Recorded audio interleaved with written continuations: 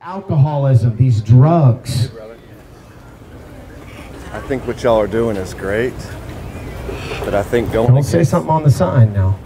Turn it over, or the other side. No, I don't need the sign. We go to church, we're Christians. But I think going against the grain and scaring these people into believing, exactly. That's what it says. I'm not worried about the sign. Yeah, that's what fake Christians say. That's what fake Christians say. What you just told me. I know, but scaring people into believing. That's what fake Christians say. Fake believers say that all the time. You're just pushing people away. That's what they say. But they don't ever do it themselves. They don't ever go out and preach the gospel. They never try to lead people to God.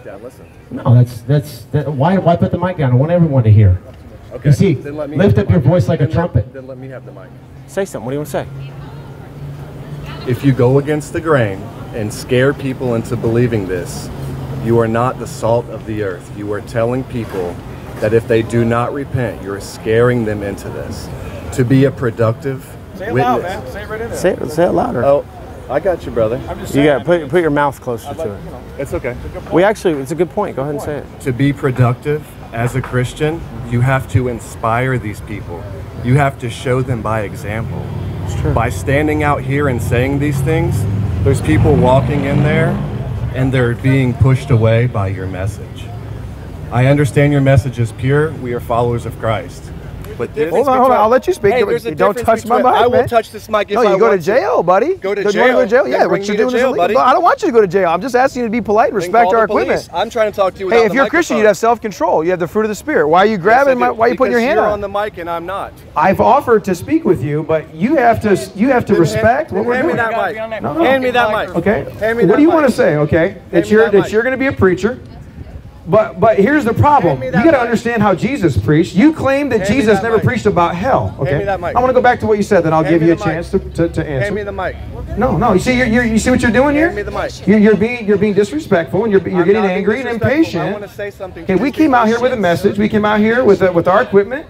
And you're really just trying to take control of this, and that's not a good thing. You're saying you're a Christian. The Bible says, be quick to listen, slow to speak, slow to wrath, for the wrath of man does not produce the righteousness of God. Would you let me be angry, do not sin. Meditate within your heart and your bed and be still, the scripture says. Okay, sir, listen, I care for you, but I really want to understand your objections.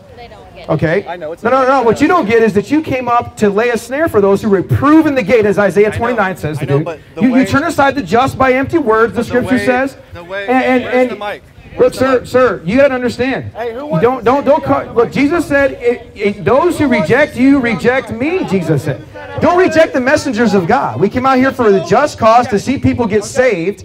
Are you going to stand in the way of somebody that might be in sin, that could go off tonight and die? I want to show you and you're going to say that what we're doing is wrong? You said that Jesus didn't say anything about hell, sir. Have you been reading your Bible? Absolutely. Have you reading your Bible? What did Jesus say about hell? Let the orange Jesus said, he said, if your hand caused you to sin, he said, cut your hand off. He said, it's better for you to have one hand to enter into life than to have two hands to enter into hell. So what is this? Do you believe Matthew 5 or not? Well, Jesus said it was an urgent message about hell. Don't fear him who can kill the body but cannot kill the soul, but fear him, rather, it says, who can destroy both soul and body in hell. Matthew 10:28. We're concerned for you because you don't understand the fear of God. What's the beginning of knowledge and wisdom? The fear of God. The Pharisees. Look, you need the fear of God. Oh, no. It says that those who reject the law, it says that they're an abomination to God. You need the law of Christ, which makes you free from the law of sin and death. You see, but you understand the law because you're lawless. If you're a sinner and you live in sins, you're not following Christ's law. What is the law of Christ, huh? Obedience, faith. You're not even listening. Yeah, I'm preaching. I'm giving you the scriptures, telling you what the Bible says, sir. We're asking you questions. Oh, okay.